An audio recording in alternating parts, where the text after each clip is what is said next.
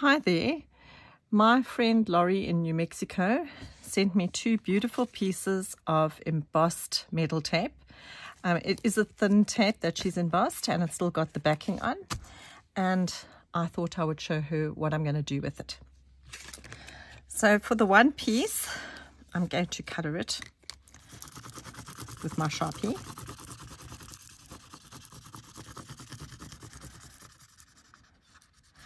I'm just going to partially color it because I want to show you the before and after.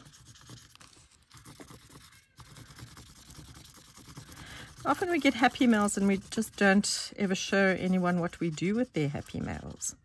So I thought this would be a great idea. So I've partially colored it. I'm going to wait a few seconds for it to dry and then I'm going to buff it. But in the meantime, I've got a tag. Now, as you can see, this piece of embossed metal tape is just a fraction smaller than the tag, but no worries, we always make a plan.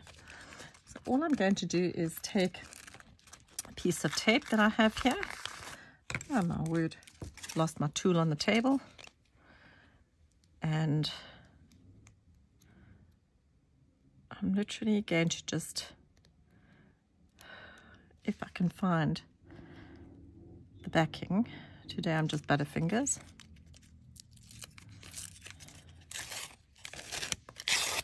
My word, you see, it happens to the best of us. Just can't get the backing off today.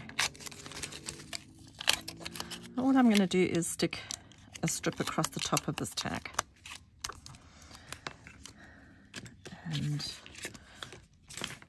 a credit card to flatten it. Really good. And now, in the meantime, we're going to buff this with a nail buff, sanding block, whatever you want to call it. When you're working with the thin tape, it's always best to work towards the edges. You can see I'm not working this way, walking. Gee whiz. I don't know what's wrong with me today. I can't even see. There you go. That's why. Now I'm going to lift it up for you to see the difference. No ink and ink. And don't you agree that the ink just pops? I'm not going to color that little piece in now. So it looks the same.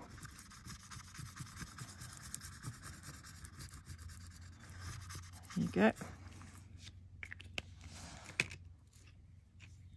Give it a sec. In the meantime, I'm going to cut the edges of this while that dries.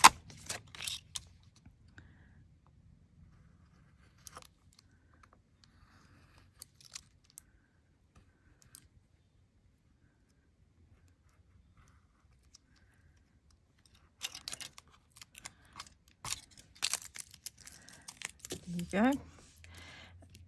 Please excuse my dirty hands, but I've been making tags today.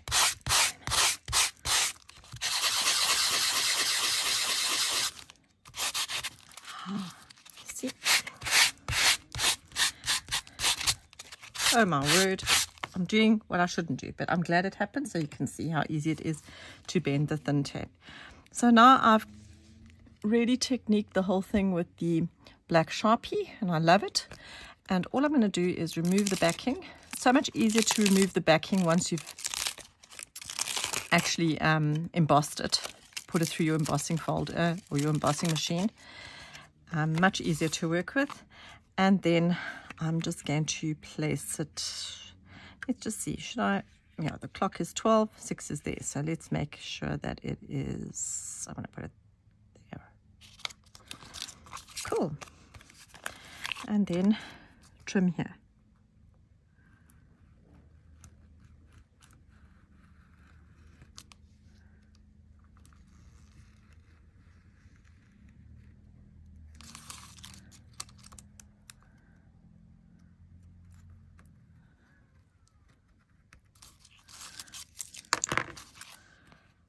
Ta-da!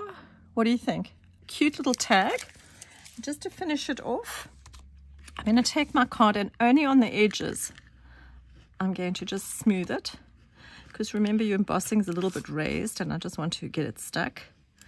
I don't want to really flatten the embossing that's been done, but I do want to technique it just a little bit.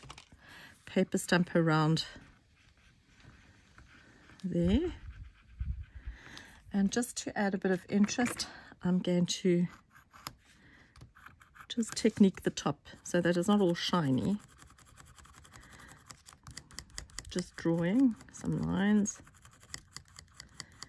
working always towards the edge.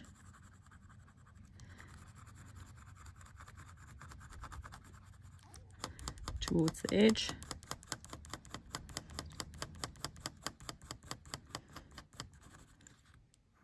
Around that.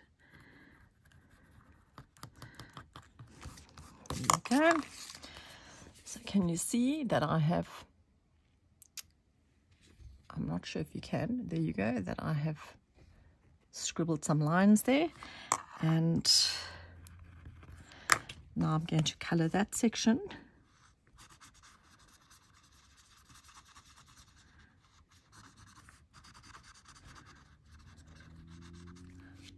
Done.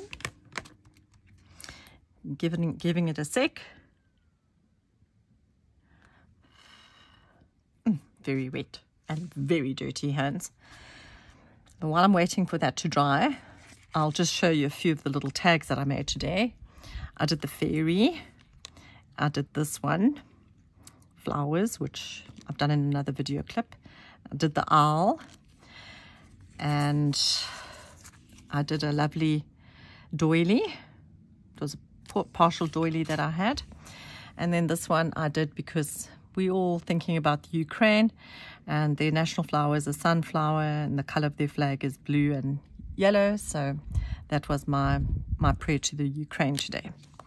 Okay, buff this off. Give it a wipe. And isn't that tag lovely? So thank you, Laurie, for sending me a little piece of your metal tape. Really appreciate it, and I hope you enjoy this video.